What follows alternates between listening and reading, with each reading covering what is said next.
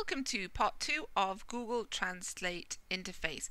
Let's take my previous sentence, which was I get up early and go to bed late.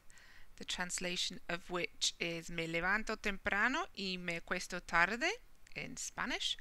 So a good technique is to switch the languages so that you can see if the translation is correct.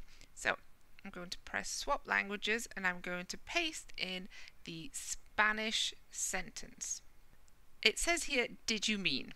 Me levanto temprano y me acuesto tarde. Let's put an accent on the O in levanto. Google Translate suspects a spelling error here, which is in fact incorrect. This is where the user has to know the grammar to ascertain whether to correct the sentence or leave it as it is. Now, if I click on the word early in Spanish, we can look at the word used in a variety of sentences, just as we did before in English, and we can also see how it translates into English. This is helpful to see how frequently the translation appears in English, and we can see some rare translations which are in fact archaic translations which would most likely be seen in classic English literature. If I were translating archaic texts, I might choose one of these translations. This is where the user needs some knowledge to make educated choices. Now let's look at a different sentence. Swap the languages back to English.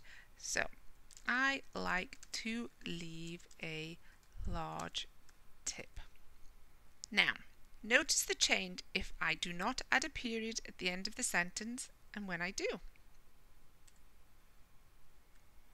The period changes the translation slightly, both of which are correct but have a slight difference in meaning. So, a large tip versus a good tip. Let's change the sentence slightly to I often leave a tip. The sentence looks correct, but the verb has been changed to a reflexive verb. And while this grammatically might be correct, it would be unusual perhaps to leave a tip for yourself. If we click on the translation, we can see a menudo me is the translation of I often. Maybe because I often is often followed by a verb that is reflexive, such as I often get up, I often go to bed. So if I click on this, a menudo me, I can correct the translation from the list of options below. Okay. When I contribute, I am contributing to the Human Translation Database. If I change the sentence slightly again, I often leave a good tip. Now, the vocabulary word for tip has changed from tip meaning gratuity to tip meaning advice. Again, the user must review the parts of the translated sentence to determine if it is correct. The user cannot assume it is correct. So, I'm going to copy, clear, swap, paste.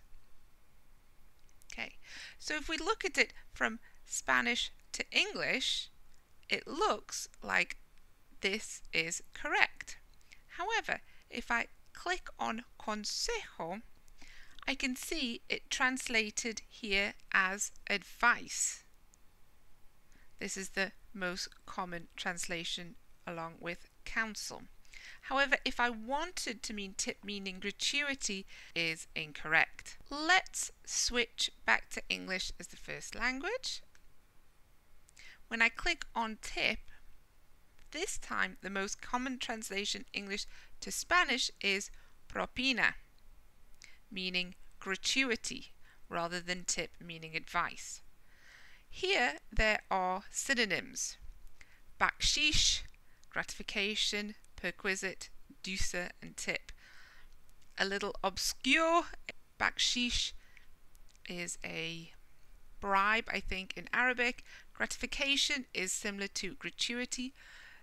Perquisite, you have the word perk come from it, and douce, I believe, is a bribe or a tip. So you would have to look these words up perhaps, but this indicates tip meaning money, which is what we want. You can look underneath at different translations to see if any of these fit. So punta, meaning the end, head, point, no. Extremidad, so we have end, extremity, extreme, and edge. Again, this doesn't fit. Here we have consejo, which means advice and counsel, and it goes down to less common translations. So I'm actually going to change this to propina because I want it to mean gratuity. And although the vocabulary word is correct, it has left the indefinite article incorrect because it's a Romance language. All articles must agree with the noun. So I would click on this and I can see una here. It also has les, meaning to them. So instead of saying I often leave a good tip, I often leave them a good tip.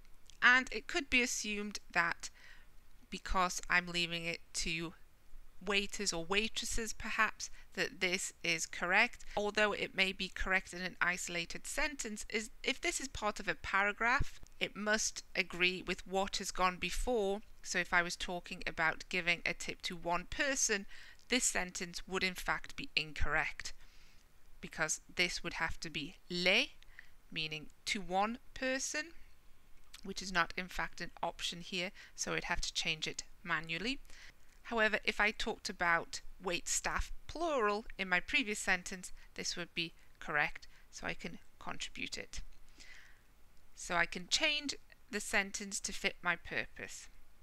So I think two important takeaways are: one, this tool is only as good as the user, and two, the accuracy rate depends on the pair of languages as well as the type of writing. I'll see you in the next video.